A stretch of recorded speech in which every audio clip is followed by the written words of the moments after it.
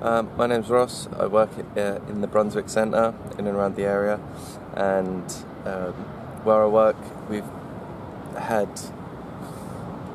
just countless times being disturbed by the sound, and the sound itself from when they're drilling, it's like the earth beneath you is moving and shattering, and it instantly gives me a headache, and it has done since.